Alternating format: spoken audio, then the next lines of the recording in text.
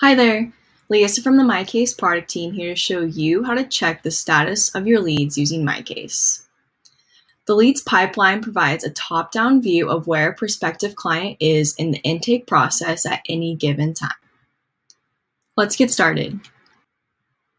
To view the Leeds Pipeline, click the main Leads tab.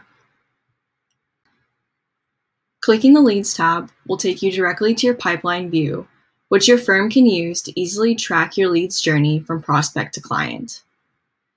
The pipeline is organized by status, which can be tailored to your firm's unique intake process. So for instance, if your firm goes right from contacted to consult, that can be reflected here. The pipeline can be easily customized directly from this view. To add a new status column, go ahead and click the Add Status button down here in the bottom right. Name your new column and click Save. That will add a new status column to the end of your board.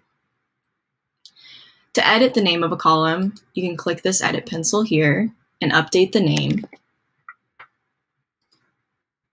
You can also delete a column by clicking the trash can and move columns around by clicking the two lines and dragging and dropping.